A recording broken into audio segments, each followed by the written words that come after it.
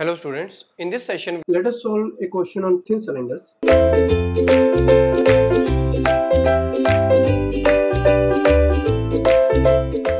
A spherical pressure vessel made of mild steel of internal diameter 500 mm and thickness 10 mm is subjected to an internal gauge pressure of 4000 kPa.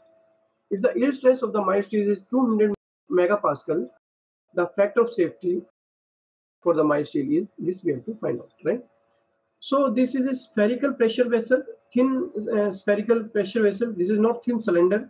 This is thin sphere. You can say the topic name should be the thin sphere, thin pressure vessel basically, right? So this is a thin pressure vessel.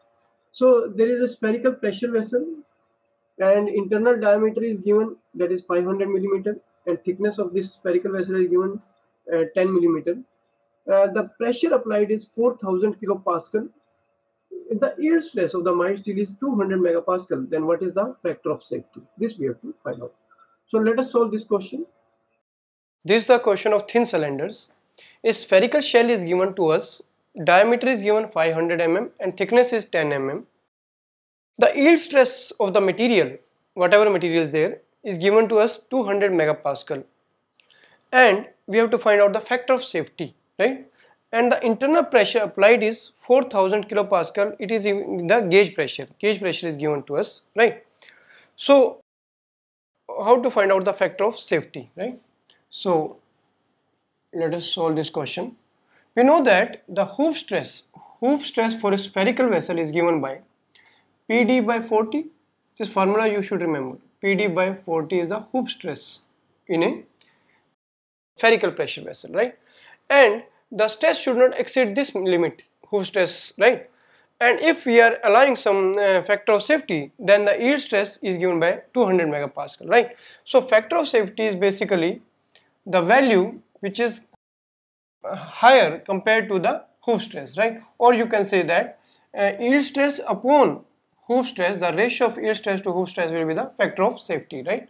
So this much is the factor of safety we have applied for this material, right?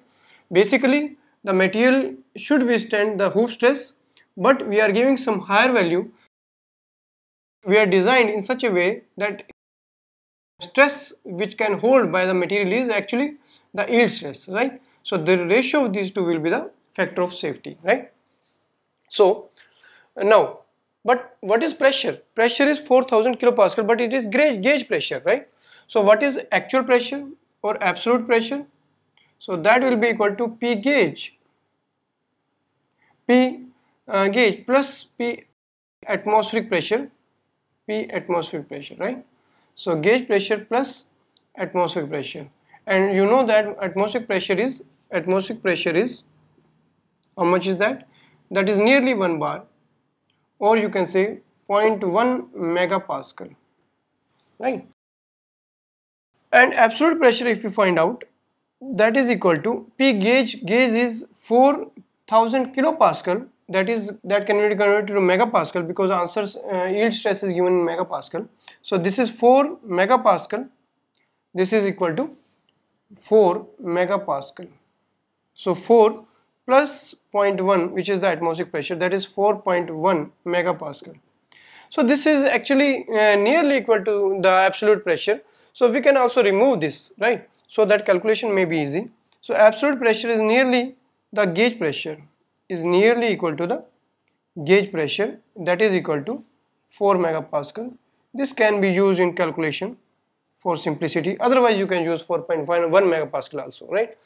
Now the factor of safety will be equal to the ratio of yield stress by hoop stress. This is the design stress, and this is the actual the stress which can be held by the material. So this will be sigma y by, that is sigma h is PD by 40. So this is PD by 40. So this is equal to 4 sigma y t by PD.